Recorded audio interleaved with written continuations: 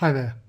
Now for this question we're told that the marks of a group of male students in the same statistics test are summarised by the stem and leaf diagram. And we've now got to find the median and the interquartile range of the marks of the male students for 3 marks. So if you'd like to have a go at this, haven't done so already, just give you a moment to pause the video.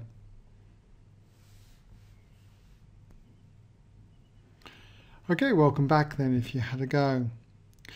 Now you can always fast forward if you would like to just check out the answers, or I'll just take you slowly through the method. Well, the first thing we need to do is to find out for the median where the middle value is going to be. And so we need to total up our frequency column here. So if we total this up, you'll find that it comes to 31.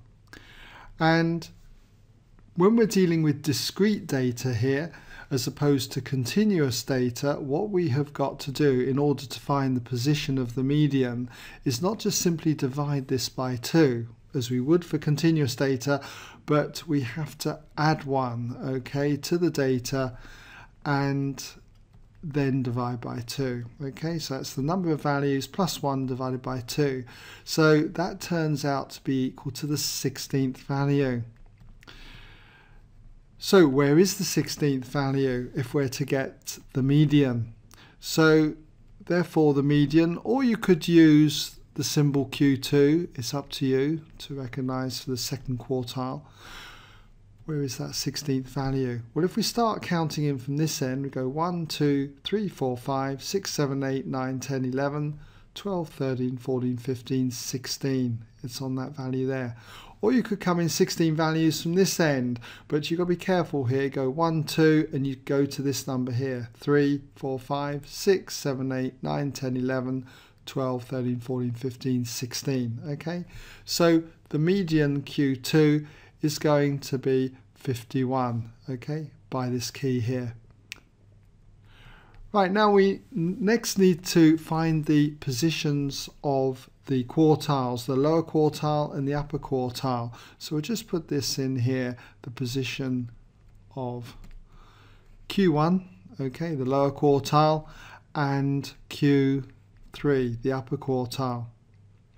And when we're finding these positions, and that's from the ends, by the way, okay, from the ends, then if we knew that the median was the 16th value, then there must be 15 values either side of the median, if you like, in the lower tail here and in the upper tail.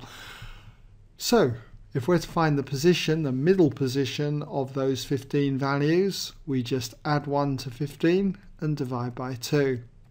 So that turns out to be the 8th value in from either end. Okay, so if we take Q1, so we'll put therefore Q1, the lower quartile, come in 8 values, 1, 2, 3, 4, 5, 6, 7, 8, there we go. It's going to be 46, okay, so lower quartile is 46. When it comes to the upper quartile, Q3, we just need to come in 8 values from this end. 1, 2, 3, 4, 5, 6, 7, 8, and it's 63. Okay? So therefore, now we've got our quartiles, we can say that therefore the interquartile range, well, that's equal to the upper quartile, Q3 then, minus the lower quartile, Q1. 63 minus 46, which is 17. Okay?